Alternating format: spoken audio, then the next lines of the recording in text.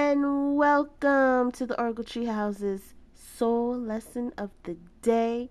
I am the lady of the Treehouse, clairvoyant intuitive Shanice Jones, for this TGIF Friday, August 19th, 2011. Y'all, yes, I can hear y'all telepathically. Y'all are so happy it's Friday. Y'all don't know what to do with yourselves. I love it. I love it. I love it. Let's see what today's soul lesson is for this fantastic Friday. Ah, accept what is. Yes.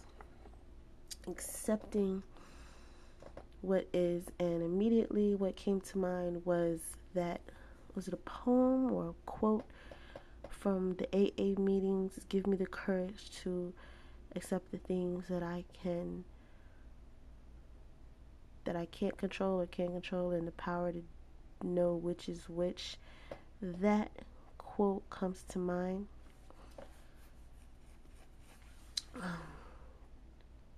This is all about today's lesson is what actually is based on that particular quote or saying. There's things that we can change, there's things that we can't, and it's our job to accept what is, and in that what is, to be able to change what we can't change. Because some stuff we can't change. We can't change our family.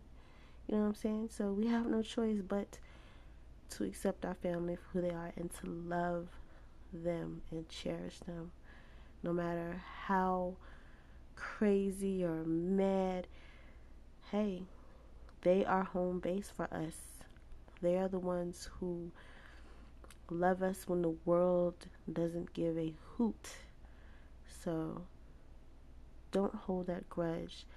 Accept what is in that family member or friend or situation and love it. Give it care, because as in the picture, we are in the universe and the universe is within us. Yes, it is. All spinning and collaborating and bubbling and everything. It's always moving, it's always changing. So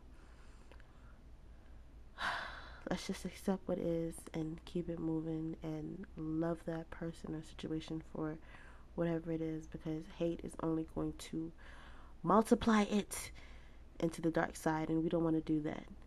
Not only will it multiply, but it will also clog up the energy flow, and you don't want stagnant energy. That's not a good thing. Alrighty, that is today's soul lesson for this fantastic TGIF Friday. I will talk to you lovely people tomorrow. Love ya. Bye.